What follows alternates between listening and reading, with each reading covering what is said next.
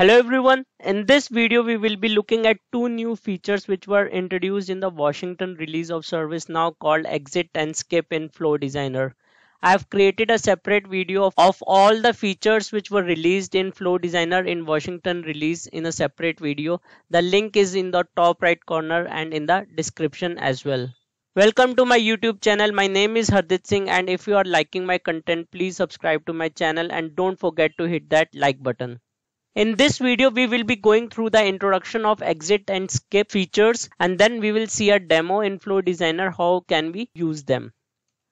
First of all, the introduction, the skip. So the skip actually skips the current iteration of the flow logic loop when the condition of an if logic are met. So if we have written a condition in the for loop or do until the conditions are met loop, then you can skip that particular iteration of the loop. So if you notice, I have highlighted the loop here. So this skip can be only used in these two kinds of loop, the for each loop and do until loop. I have explained the difference between these two loops in a separate video. The link is on the top right corner and in the description as well. Next is exit loop. So if you want to completely exit from a loop on a certain condition, then you can use the exit loop action. In the demo, we would see about this use case where we will be running a for each loop through the incident table for active incidents. So we will be filtering out the active incidents, and it should run only for the 1000 records. So if the counter is more than 1000, we will completely exit from the loop. So if you see on the first step, I'm running the loop and we will be exiting the loop if the counter is more than 1000 records. So if there are more than 1000 active records in the incident table, then we will exit the loop. Next condition is, and it should update the assignment group of the incidents not having category as inquiry help to network. So we will be skipping the incidents which have the category as inquiry or help. So we will skip those, and then after skipping we will be updating the assignment group of all the other incidents which do not have category as inquiry or help. So here we will be using the skip functionality or the skip action of the loop. Let's quickly jump into ServiceNow and see how can we do that. I will click on new and I will click on flow to create a new flow, and I can name the flow as maybe exit and skip demo and FD. So flow designer, and I will click on build flow to create a new flow from the scratch.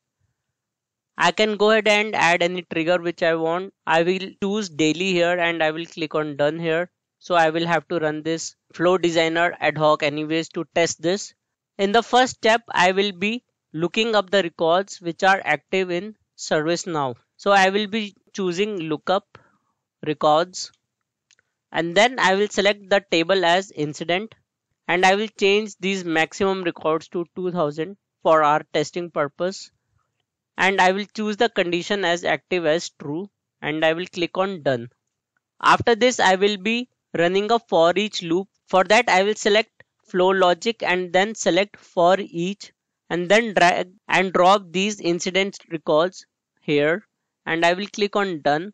And now I have to check the counter. What are the number of incidents records which were fetched in this lookup records activity or action? So for that, I will choose flow logic and I will select if, and I can give the label as check the count of incident records. So here we are checking the count of the records which were returned. So for that, there is a counter which is already available in the lookup record called count.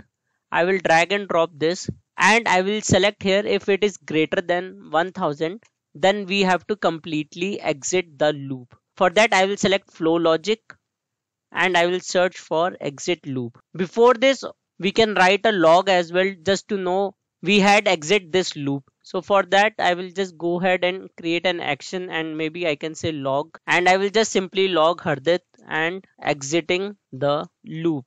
I will click on done. So after this log, it will exit this loop if the counter is greater than 1000. In the next condition, I will choose else if, and in else if we will be checking the category. So I will check the category is inquiry or help.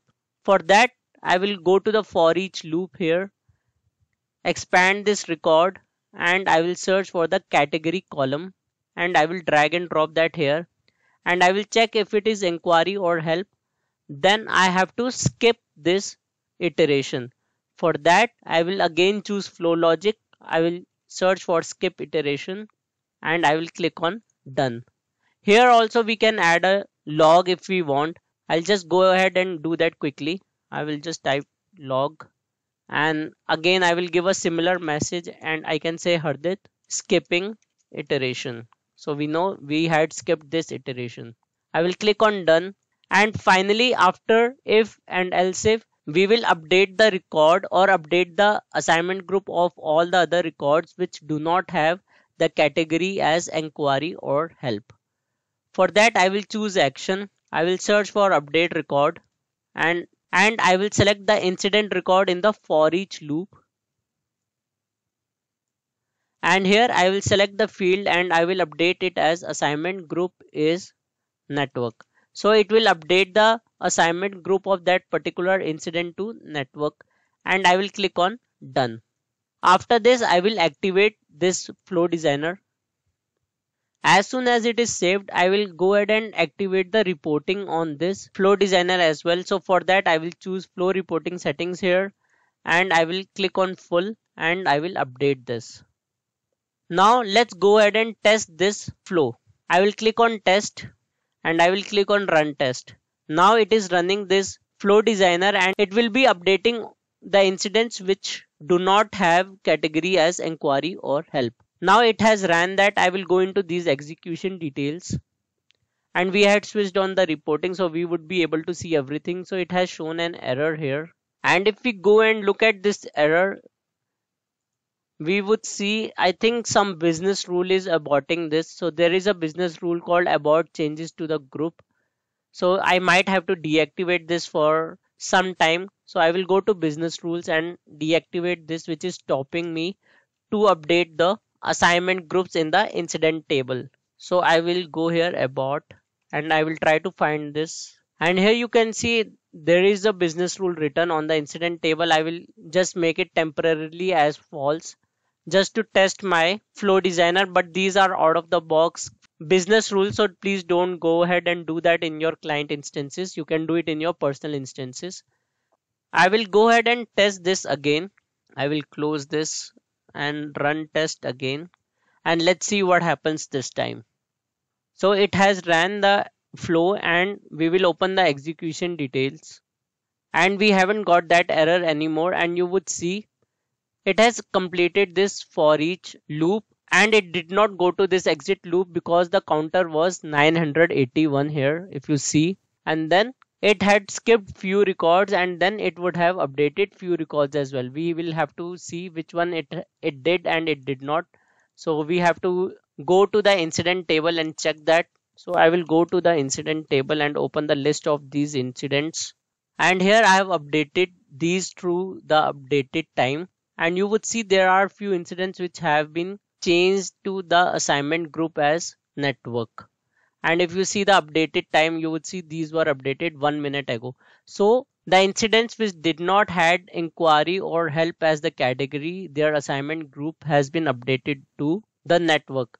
But if we try to bring all the incidents which have inquiry or help, you would see the assignment group still is service desk. So this is how you can use exit and skip functionality in Flow Designer in ServiceNow. I hope this video was helpful to you and you learned something new in Flow Designers and in ServiceNow.